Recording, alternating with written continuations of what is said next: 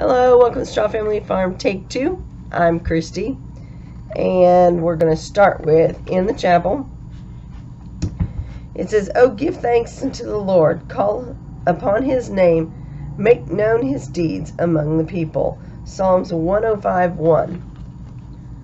I'm just feeling really blessed right now, and it's by the grace of God I've gotten through the last month. And I'm going to tell you right now, by the grace of God, I'm getting through all this. I sound horrible, my head is full, but I don't really feel horrible. I haven't missed any work or done anything weird, but I am going to go and try and find something to drain all this out. I'm going to go to a pharmacist and say, hey, what's, a decongestant, but I don't want it all in my lungs.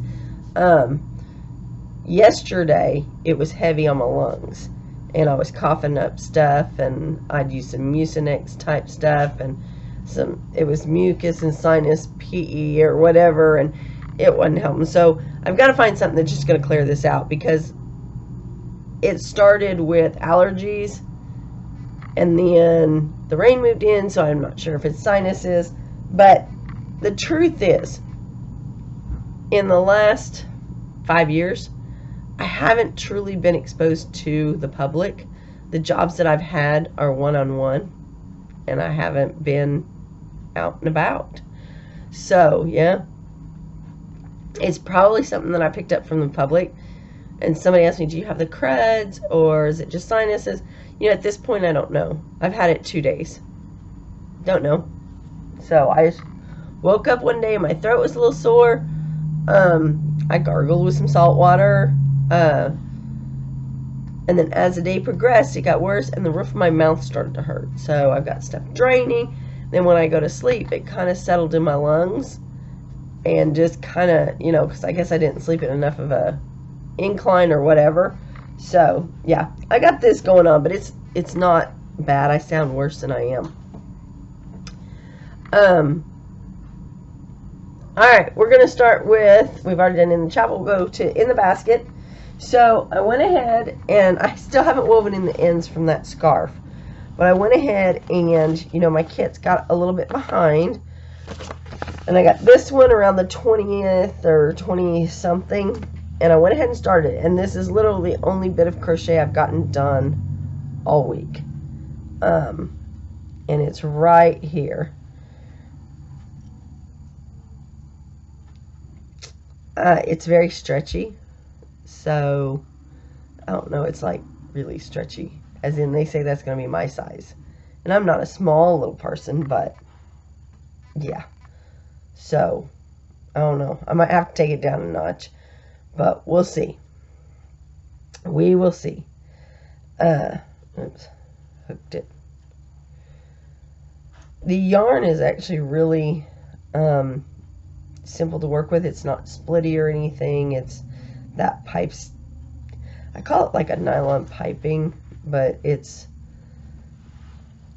that round stuff. It's I don't know how to explain it, but I call it piping or cord. But it's really, it's a cute color. The color really pops. And Summer Kiss is the yarn, and it's put out by Lions brand, and yeah, cotton and polyester blend. So yeah, I have 5 balls, and I have to make a front and a back, and then you stitch them together, and they're good. So I have started this one. I haven't gotten very far. It is what it is, but I started it. I only have, the only other 2 things I have is that geo that I have to pay attention when I'm doing it. And I tend to crochet more at night after I'm home from work, that kind of stuff. So yeah, I need mindless crochets. So I still have the lavender and cream colored one poncho that I'm doing, and then I have the geo that I'm doing. The lavender and cream color was just something that I made up. It's not anything I have anything in mind for, so I put it on the back burner, and I'm going to do these. And the reason being is I got my other kit. So I now have June's, which ran late, and now July's. Well, and I love Mary Maxim, don't get me wrong. I've tried a lot of things I wouldn't have tried. But Mary Maxim sent us a lovely thank you for being patient with us. Okay, so I'm going to start with the kit itself. The kit this month came with, and I pulled this out just because I wanted to see. I've never worked with anything like this. It's like the red that's spun together. It's like a 4-ply, and it doesn't really have any twist to it. But the colors aren't even all the same. So, I think this was a cotton too. Oh, I'm not finding it now. I'm not finding it, unfortunately. Okay, so it's this, and there's actually 2 skeins to it. So I have, oops, I have these 2.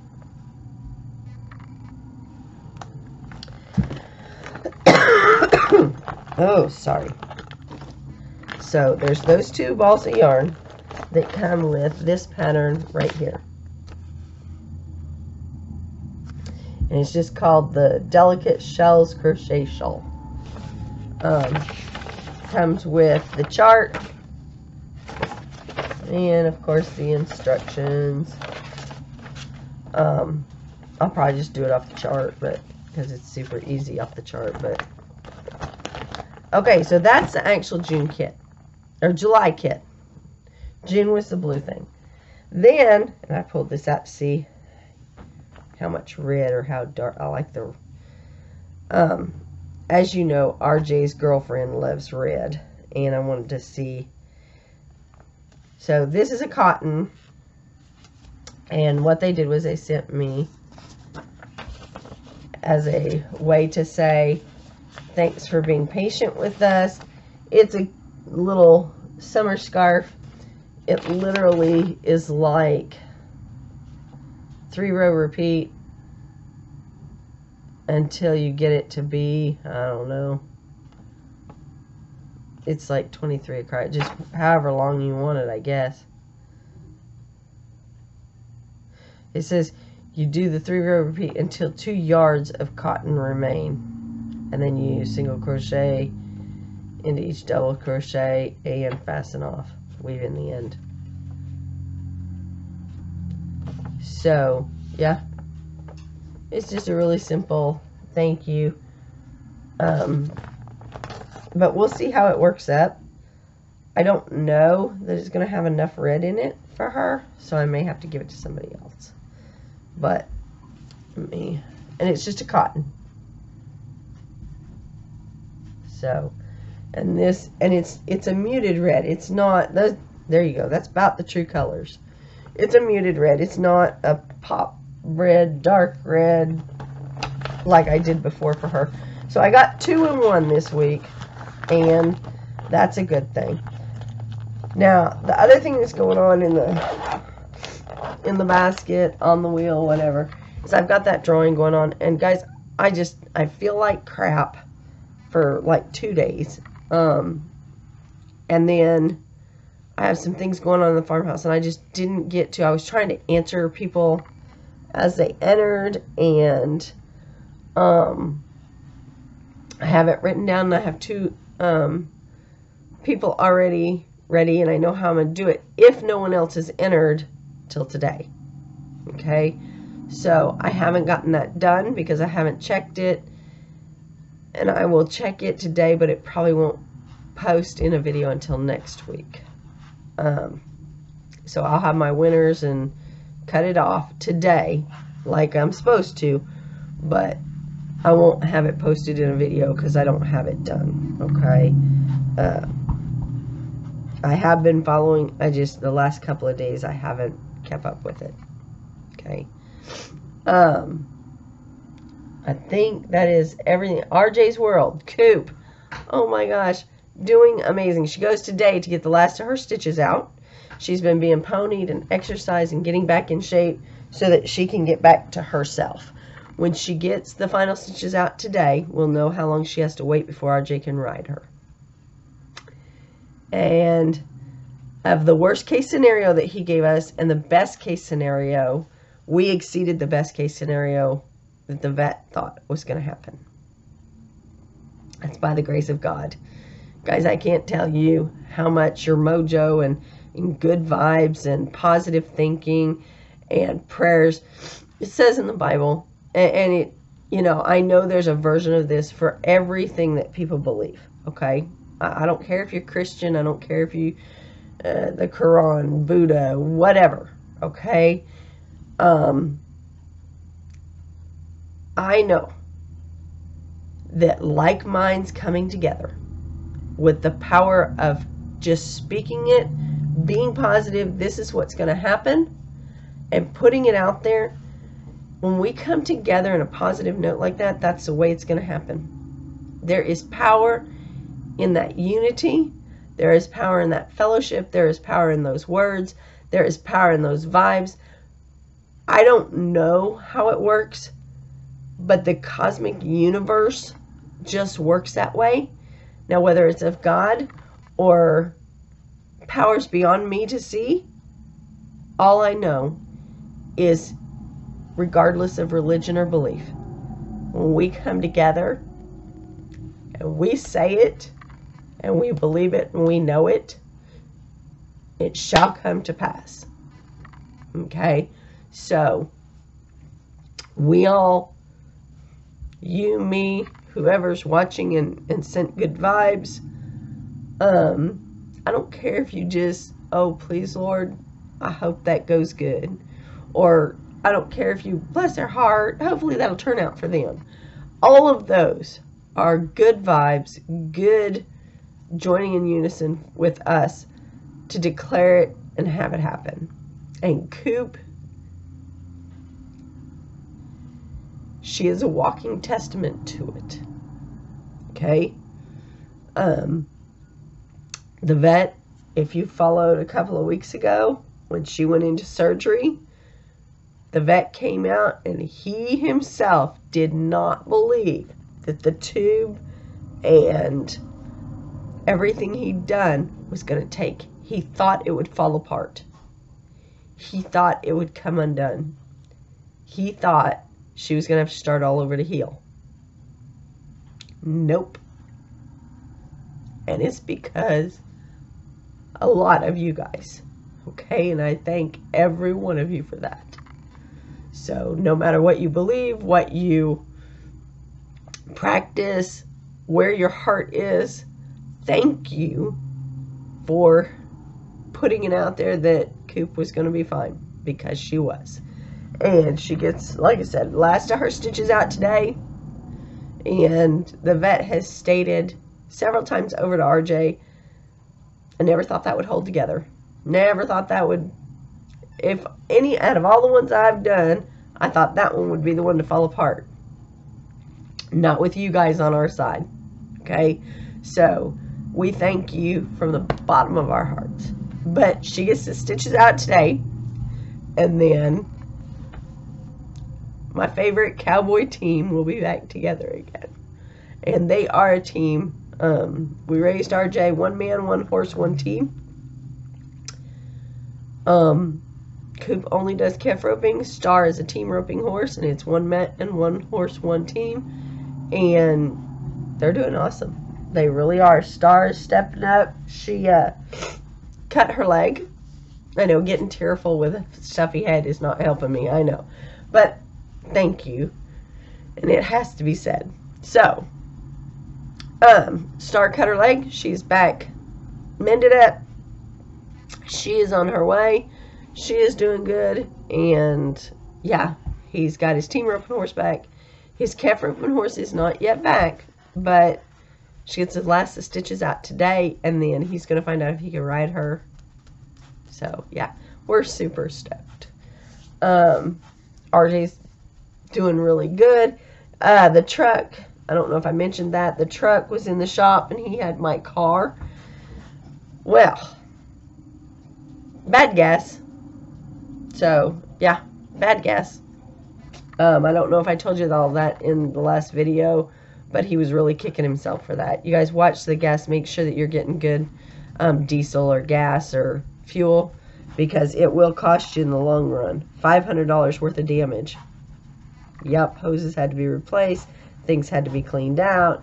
New fuel filter, which we change our fuel filter every other oil change. Okay, they say to put a mileage on it, but if you're doing your, I think it's like 10,000 miles, you're supposed to change it. If you're doing your oil changes at 3,000, it's 6,000 miles, and it's close enough. So we change ours more often. They actually said we could go 3 oil changes. It's too hard to keep track of. You remember the last oil change, and if you change the fuel filter, so we just do every other one. We change it a little bit more often than we should. Guy said that shouldn't have happened. He found junk in it. He's like, yeah. RJ goes, that was just a brand new fuel filter with, he says, I did it my last oil change. And the guy was like, yeah, nope. So, yeah, it is what it is. But, alright. And then, there is one other thing that has been taking my time since Friday. Hitch, come on. You're wiggling everything. Go on. Get. And let me see if I can reach it here. Okay. Here we go. There we go. Ready? This little guy. This little guy. Look at that face. Yes. Okay, so I don't know if you guys remember when Moose was this little. But this little guy is, we weighed him when we got to the vet clinic, and he was 1 pound 9 ounces. And then I weighed him yesterday just for kicks, and he's 1 pound 15.5 ounces. So he's almost a 2-pounder now. Yep, he's sleepy. He's been out running and playing. But he had a play date Tuesday morning with his real brother. And they played. He does go in his kennel. He stays in his kennel at night when he sleeps. He's curling up on my lap.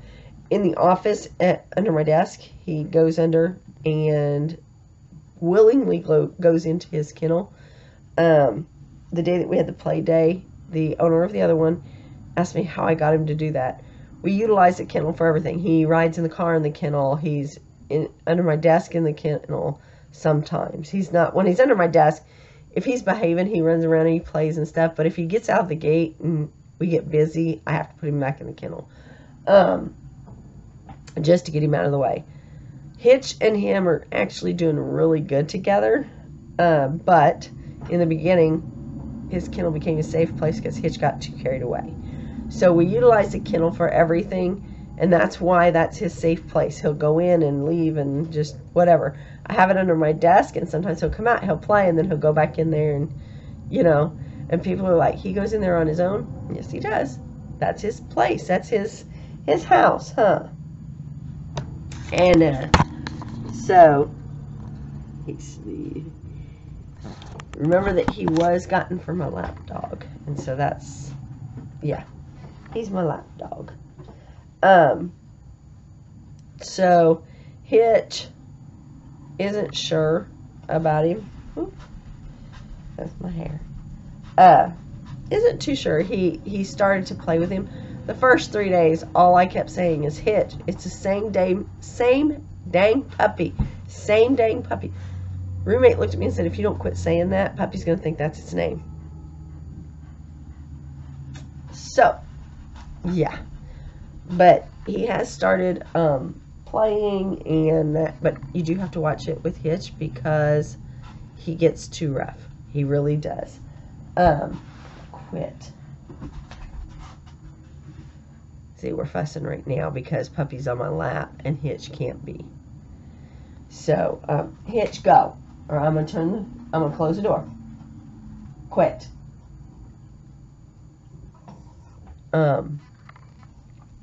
Anyway, so there's not a whole lot of jealousy that goes on except for toys. Oh my goodness, they steal each other's toys, and that you have to really watch Hitch because he will come up and steal them, and he'll be a little rough. So, yeah.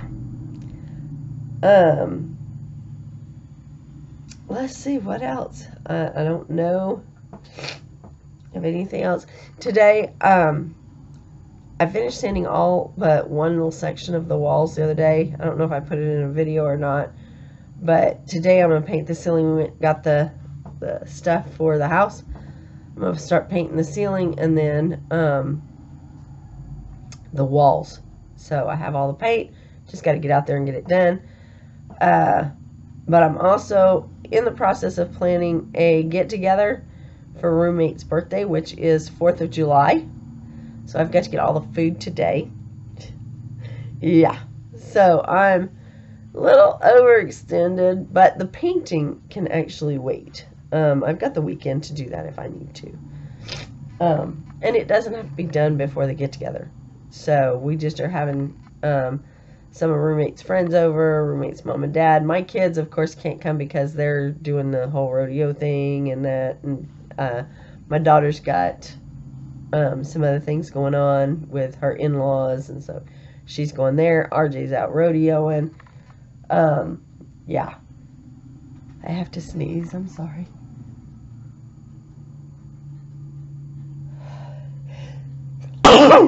Oh, and I scared baby. So, anyway, hopefully I'll have this stuff gone. Get the winters. Like I said, I was keeping up real good with it, and then I got this crud, and I just can't. So I will get it done, and we will post it in the next video. Yeah, I will get it done. I'm going to get off here, and I'm going to get some painting done, hopefully, and get the groceries done, and all that good stuff, and get little one here into his kennel. I didn't bring his kennel in, and so he's falling asleep. Yeah. Alright. I don't know what Hitch is over there looking at. What are you doing? Did you put yourself in the corner? Huh? I have no idea. I have everything from the living room in here. He's sitting there looking.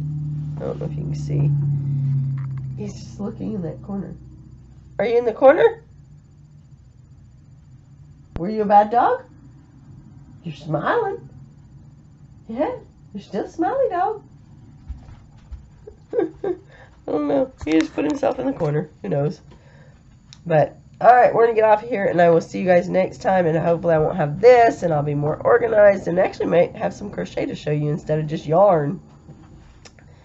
But, anyway, thank you guys for all of the prayers and mojo for Coop, and I will see you next time.